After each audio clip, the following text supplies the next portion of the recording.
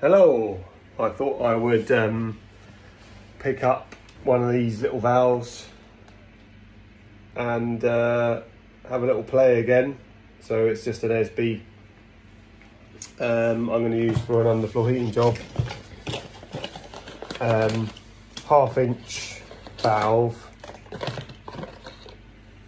nice little jobby there, and you can just see what's going on with it and what I plan to do, whether or not it'll work.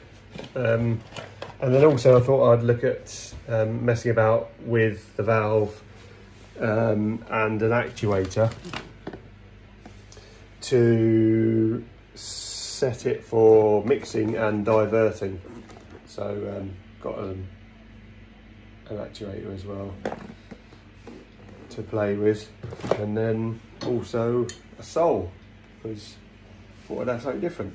But yeah, see what happens. Okay, so I've got my sole,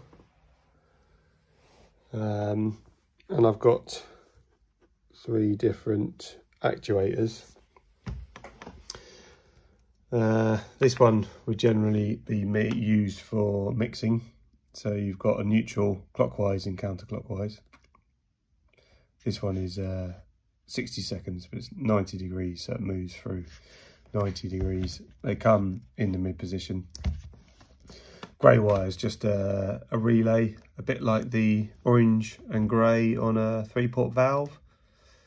But at the moment it's a bit hard to get a standard 600 ARA 600 without this wire or micro switch. So most of them we buy at the moment come with this, so you can just chop the bugger off or just leave them coiled up. But there's a micro switch in there that you can alter, mind you, I suppose I should say, you can alter the position of the switch with this green, I'm colourblind or too many soles, but this green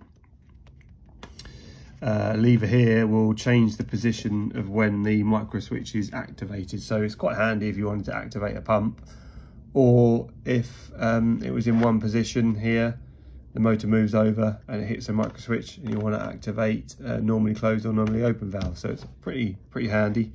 Not that I've ever had to use it personally, but yeah, that's the mixer. Then this one's off. Valent is exactly the same. 120 seconds, 90 degree, but again it's neutral, clockwise and then counterclockwise, as you can see there. It just looks slightly different, but you can pull that up and then you can move the motor. But that's mid position, and where that is mid position. And then this one is used as a diverter, but on here it's 90 degrees again, and this one's 60 seconds, and then you've got neutral, live, and then I suppose the switch. Then on the valve bodies, you know, they're all the same, they all except the heads. Again, you would expect 4 splines, so you got 1, 2, 3, and then that's where the chamfered bit is, or shaved off section, which that tells you where the shoe is. Same on the smaller valve here, so you got 1, 2, 3, and you'd expect a 4th, but it's not there. That's where the shoe is. Bigger valve there, and then that's a 1/2 inch. And then the smaller the orifice there, the more authority it has over the flow, really. But you know, that's another interesting conversation that I've yet to learn the answers to. Maybe some more of these bad boys will solve that. But basically, when you open the pack, they all come in the mid position. So that's midway between ear and ear, and this one is midway between ear and ear, and this is midway between ear and ear. Same with that one, midway between there, and then that one and that one, and that is 90 degrees full stroke. So if you give it some, then you'll get to there in 60 seconds with that one, 60 seconds with that one, and it's going to take you a long time to get to the vinegar stroke on this one, 120 or 240, or if you buy any others. But yeah, basically I've got a plug here and I've just got live neutral, and then the live I've put another plug on here, or Wago. But basically this one here is connected in, and you've got live and neutral, and then the black. And on this valve here we have the live and the neutral, and then the Y is the black, which is the switch.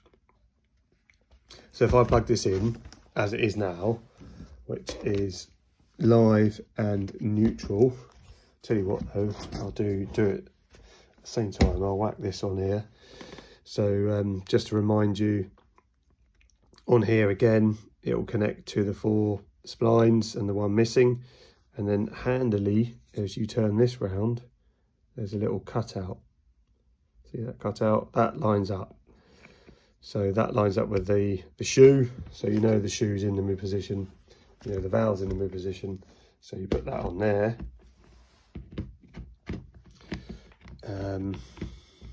Somehow or other, when you try and do it with one hand, that's locked in position. You'd take that off and bang a screw on, but that's mid position. So now if I plug this in, it's going to power the valve. If I'm quiet and hold this steady long enough, it's going to move to let's say a closed position. So this is theoretically a diverter, and when the live has power, it will move to the closed position. So the valve moved over from the mid position, and that's open, and that's open, and that's open. So it hasn't worked. It hasn't done what we wanted. So if you lift it up, the head is not connected properly. So that's sort of one issue that's quite common, is the head's not been put on correctly and it doesn't actually move the bloody valve. So check that over. And what I'll do is see if I can stand that up there without it falling over. And then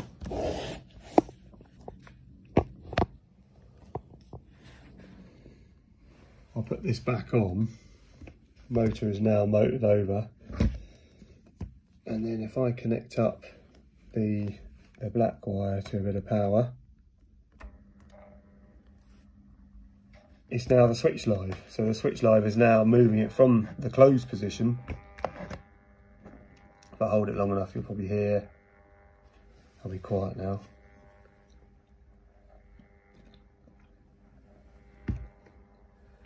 So it's moving it from the closed position to the midway, and eventually it will go all the way over to the open position. So if you put that into switch live, the black is the switch live. But if we get this on here properly,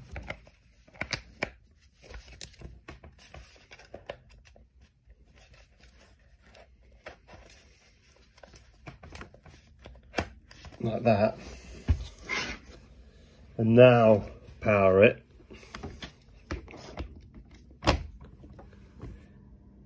you'll see that it is actually moving the actuator.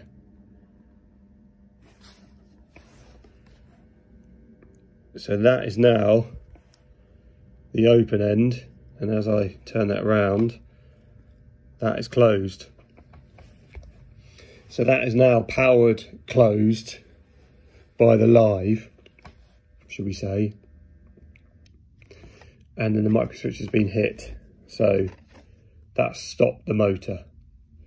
So in this position, this port is closed, and the flow is coming from, let's say, the heat pump, and it's going to the heating here, So it's heating the house, and then the timer on hot water has said, bloody hell, it's cold, let's heat up the hot water. So the switch live hits the back wire, which I'll do over here without getting shock. So I'll put that black wire into the live like that, and now you'll hear and you'll see that the actuator is moving the valve over. So it's just closing off the port, and at the same time it's opening up the hot water port. So now you can see all the way through. So the flow from the heat pump is where my finger's wiggling there, and now it's coming straight through to here, which is the hot water, because the switch live is live. And this side now, the heating is closed off. So let's say the heating is, the hot water is now up to temperature. So we'll take off the switch live, which is the black here. Try not to get shot, job done. And then the micro switch is now powering the opposite way. So if I hold the hot water port open so you can see,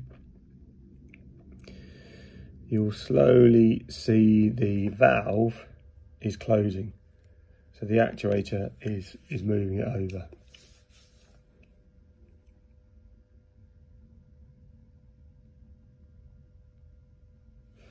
So that is a diverter. So you can wire it in two ways really. You can wire it as permanent live, and that will always close the valve, and then switch live as the black, which will open the valve. Or you can wire it another way, which is open the valve, power that switch, and then close the valve, power the brown, and the neutral is always a neutral. So that's basically a diverter. And then the handy bit with a diverter is you just wire a permanent live, a neutral, and then the switch. And there is a little micro switch in here that when the permanent live triggers the valve all the way to, let's say, the closed position, it hits the micro switch and it shuts the motor off, which is quite nice. Whereas if you've got a Honeywell 2-port, the synchron motor is always powered and it's always trying to do its stuff. But that's that.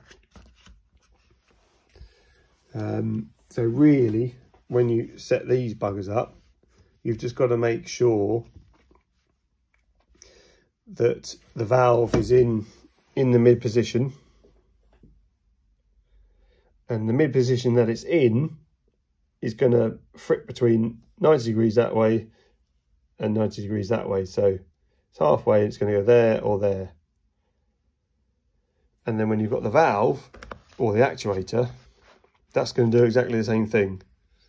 It's going to turn this way, and if it turns that way, it's then going to turn the spindle this way, which will close off that port. If it turns this way, it's then going to turn the spindle this way and put the shoe and close off that port.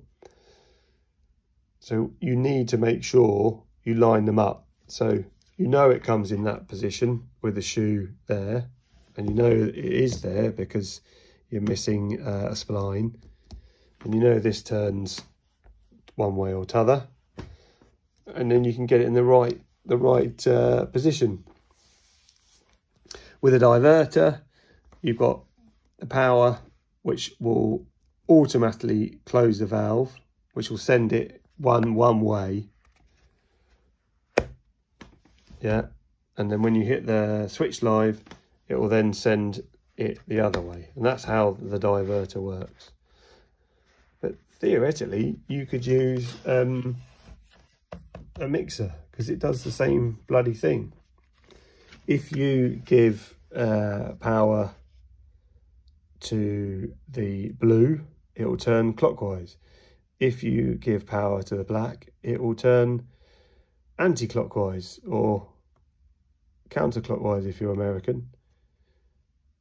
So it will do the same thing.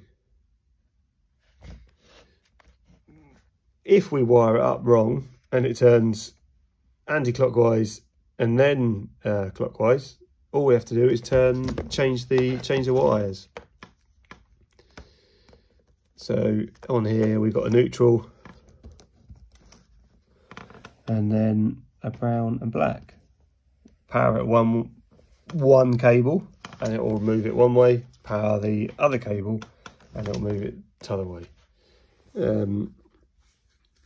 I suppose if you were being sensible and you didn't want to balls up the heating and hot water and this valve lost something in the motor or whatever, I've got a failed one down there, but all the PCB's gone in here, then yeah, the diverter is better, because every time it has power on the brown, it always goes to the closed position. Let's say it closes off, that port always closes off the hot water if you're running a heat pump. So if I set up this diverter or mixer head, and then I'll do the same thing, and then we'll wire it in, and then it will do exactly the same thing and move this body, and then you can see how that goes.